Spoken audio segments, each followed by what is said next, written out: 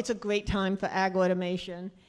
We've already got our wheels dirty, delivering thousands of robots to the home, but they experience a lot of difficulty getting labor in agriculture.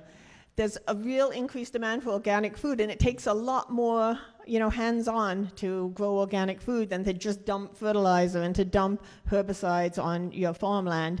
And it's really a much more sustainable practice, which is, as I have been, now I get to choose what I want to do. I want to do something that is intentional, that does help the world. And also there's herbicide-resistant weeds. They're coming on very strong, and there's nothing in the pipeline that's going to be approved that's going to take care of them.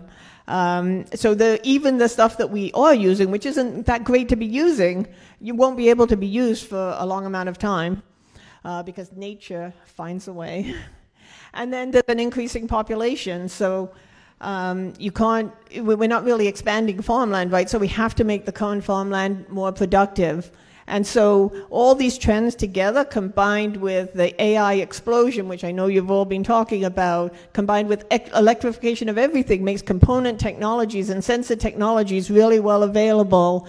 And the increase of acceptance of AI by the farmers. Farmers are always been early adopters, by the way. They'll go out, and if something's wrong with their tractor, they're very hands-on, they fix it, they understand it, they're very practical, very capable, exactly the right kind of customer for this automation technology.